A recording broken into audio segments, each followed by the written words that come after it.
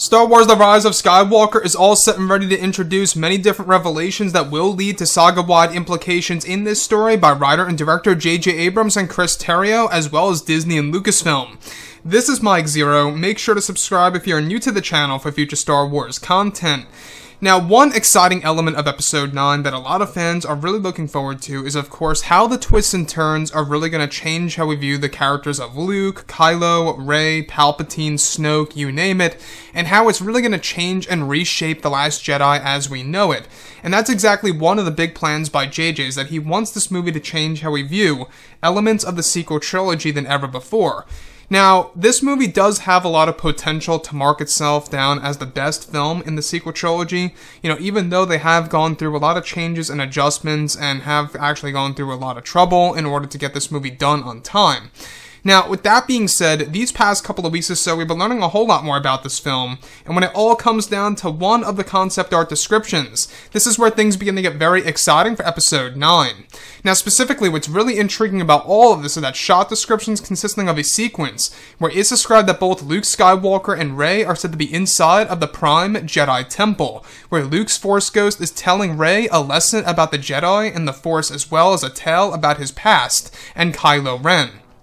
Here, it's explained that once Luke begins to reveal a story about himself and Kylo Ren, is when a flashback begins to play over Luke's dialogue, of telling the story where Luke Skywalker is said to be inside of his Jedi training temple, sitting down and meditating, where in the background, the Darth Vader melted helmet can be seen. It's explained that in the sequence, Luke begins to sense the dark side within Kylo Ren, and that he is communicating with Snoke. Luke is able to sense this since he actually has connected with Snoke mentally before in the past. As he leaves the main area of his temple, he approaches Ben Solo's personal hut, where he begins to tap into his mind. This is where a glimpse of Kylo Ren slaughtering Luke's new generation of Jedi is said to be seen, where an alternate version of what happens to Luke in The Last Jedi is presented, where the rubble falls on top of him. This is where Kylo Ren is said to enter Luke's temple and takes a glance at the Vader melted helmet, where a revised track of the Imperial March begins to play over the shot. During this time, it's established that Ren walks casually toward the helmet of Vader that originally belonged to Luke and picks it up, where he steals it and boards a ship that is described to hold the Knights of Ren, where Luke witnesses the ship leaving once he begins to wake up from Ben Solo crushing Luke with the rubble. At this time, Kylo actually thinks that Luke Skywalker is dead and that he had killed Luke, and makes his journey to Snoke for the first time, where the Knights of Ren would bring Kylo before Supreme Leader Snoke. So let's go over a couple of parts about this. Now, in case you guys did not know, this was confirmed by Vanity Fair back in May of this year. I don't know if you guys are actually informed about this, but the Knights of Ren are said to be the very first individuals that literally turned Kylo Ren to the dark side of the Force and introduced the concept of the dark side to Kylo Ren. So everything related to Ben Solo turning, you can really blame the Knights of Ren for doing that, but Snoke made the final push. I want to go over Vader's melted helmet, and this is a very intriguing part about Episode 9 that does connect to Return of the Jedi and will change how we view Episode 6. So as it turns out, it wasn't Kylo Ren who took the melted helmet off of the forest moon of Endor.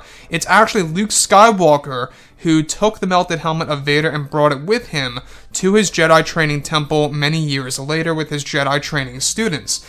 And what I love so much about this is that this is essentially a reminder to Luke Skywalker about his father's failure in falling to the dark side of the Force and becoming Darth Vader under the manipulation of course, Emperor Palpatine. And I think that's the strong point about Episode 9 here, is that it really does tap into Luke's past life a little bit, and this is all said to be a flashback that is told through a story by Luke's Force Ghost when he's actually communicating with Rey inside of the Prime Jedi Temple.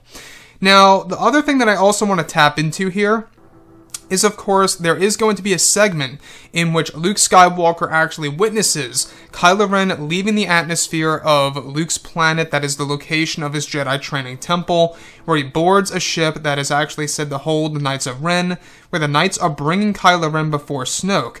So that's a very interesting side of the story, and it's also going to tie into the Rise of Kylo Ren comic series that is going to expand throughout later this year into 2020. It's going to be a very interesting comic line, let me tell you, because it's going to tap into secrets about Ben Solo, new facts about Kylo Ren and Snoke and their training, as well as new details about the Knights of Ren and exactly where they stand. And that's the thing about this movie. You know, J.J. Abrams really wants to introduce new elements of Star Wars Episode 9 that's going to actually tap into the existing canon and the existing lore that falls under Disney and Lucasfilm. And the other piece that I just want to go over real quick is Luke's Jedi Temple is actually said to hold Darth Vader's melted helmet. He actually holds it in secret, where Ben Solo comes across it just as he's about to burn it down to the ground. So, anyways, guys, drop a comment below. Let me know what you think about all of this in the comments. And if you guys did enjoy the content for today, do make sure to drop a thumbs up on this video to support the channel. I thank you all so very much for the kind support, and I'll catch you guys next time.